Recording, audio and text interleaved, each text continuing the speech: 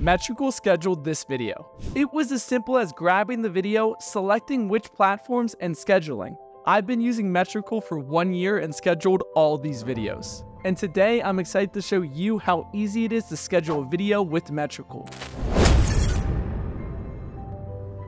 Number 1, log into the Metricool website. Metricool markets itself as the best social media post planner online. Plus, it's a free tool, so no credit cards required. Just enter your email address. Next, select which social media platforms you want to schedule your video on and connect those accounts. Metricool's free version allows you to schedule content on TikTok, Instagram, Facebook, YouTube, Pinterest, Twitter, and Twitch. You can also schedule videos on LinkedIn, but this is only available on Metricool's paid version, which costs $18 a month. Personally, I just use the free version. It's plenty good enough. Now note, in order to connect TikTok, Instagram, or Facebook, these have to be business accounts. So for TikTok or Instagram, these can be creators accounts or business accounts. And for Facebook, this is a Facebook page. It's free and simple to convert one of your standard accounts to one of these 3 accounts here. It's incredibly easy, and right beneath here are 3 videos that walk you through how to do exactly just that on Instagram, TikTok, and Facebook.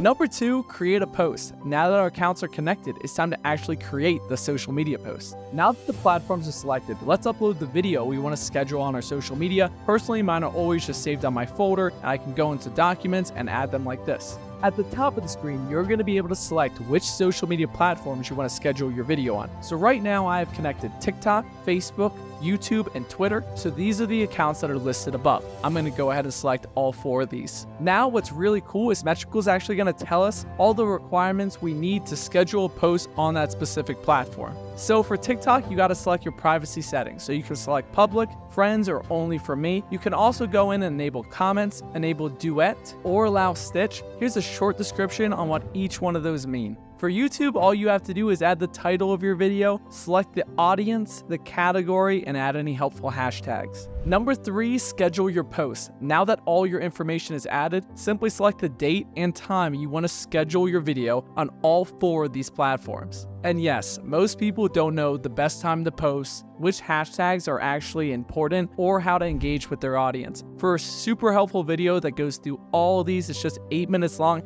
Check out our full Metricool tutorial right here that walks you through each one of these steps in detail. Wait, before you go, YouTube Analytics shows that only 1% of watchers are actually subscribed. Go ahead and help us out by hitting that like button, subscribing to the video, and enjoy the next video on Metricool. And as always, thanks for watching. Goodbye, friends.